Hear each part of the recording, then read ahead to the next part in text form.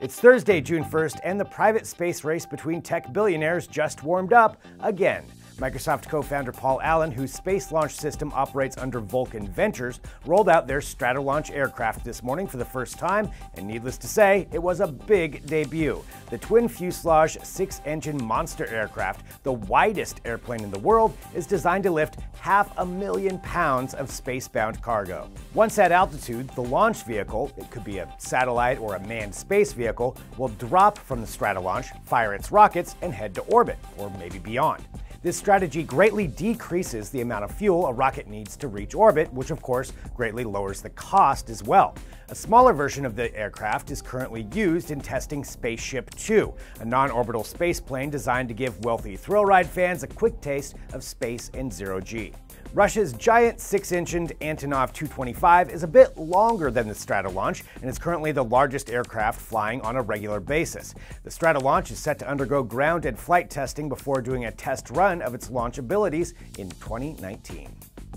For many of us, Skype is the go-to video call app, and for years it's pretty much worked and looked just about the same as it always has, with some tweaks along the way.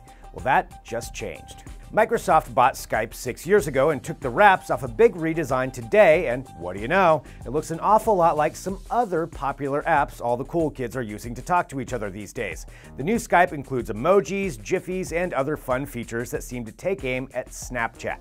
There's even a Stories-like feature called Highlights. The Skype reskin is rolling out to Android phone users first, with iOS and PC updates due soon.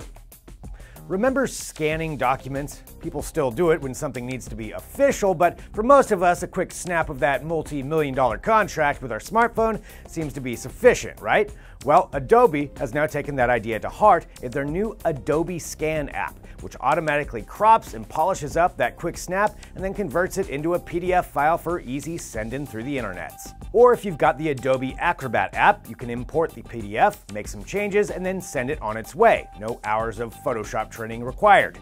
We like that. The Adobe Scan and Acrobat apps are both free and available now. Just don't try to add one more zero to that contract amount. Try to add two.